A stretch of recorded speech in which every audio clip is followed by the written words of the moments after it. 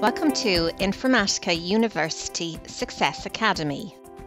Axon Data Governance, configuring dropdowns. When users create objects in Axon, the objects can be assigned classifications. These classifications can be selected from a drop-down list and are used to provide further information on the object, such as what the status is, the type of object it is, where it is in its life cycle, its security classification, what it relates to, and more. The classifications that can be assigned to objects can differ in each inventory. Most companies will want to update these dropdowns with values that are specific to their organization's requirements. This can be performed by a super admin user in the administration panel. These updates are reflected immediately, and any updates or changes made to existing values affect existing objects as well as any newly created objects. We're going to take a look at updating a value to one of the drop-downs on the dataset inventory page. I'm going to open up a dataset, the customer master data.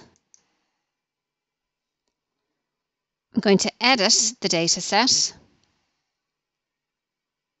And over here to the right in the classifications, we are going to take a look at adding a new value to the dataset lifecycle. And we're going to add the value archived. So at the moment we have draft, approved, and obsolete. To update the configuration dropdown, I need to go to the admin panel as a super admin user.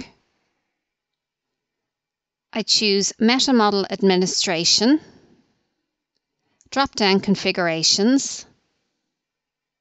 I'm going to filter on datasets. And the drop-down that we would like to update is the dataset lifecycle. I can see the values that are already existing, and I'm going to add a new value called archived.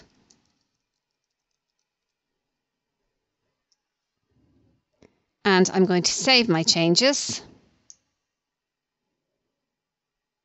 And now if I go back, I'm going to update the customer master data, go into edit mode once again. And now when I go to the life cycle, I can see that there is a new value in the drop-down called archived. And I'm going to save and close. This is an example of how you can update the configuration dropdowns in Axon.